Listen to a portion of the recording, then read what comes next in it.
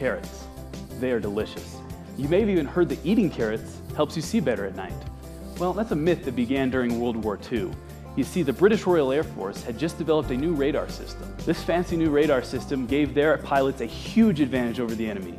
To keep this advantage a secret, the British Royal Air Force started a rumor that their pilots ate lots of carrots to help them see better at night.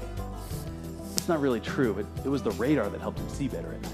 But the rumor spread, and people started associating carrots with night vision. However, there is a chemical in carrots that makes sight possible. That chemical? Beta-carotene. When you eat a food containing beta-carotene, chemical reactions inside your body convert beta-carotene into vitamin A, and vitamin A into retinal. Now, retinal is found in your eyes inside vision cells called rods.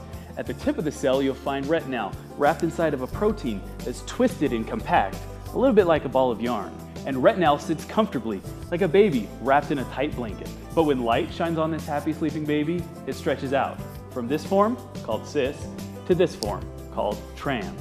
This stretching unravels the protein, starting a chain reaction that leads down the rod cell, through the nerve, and to the brain, letting you know it's not dark anymore. And that's how you can see light.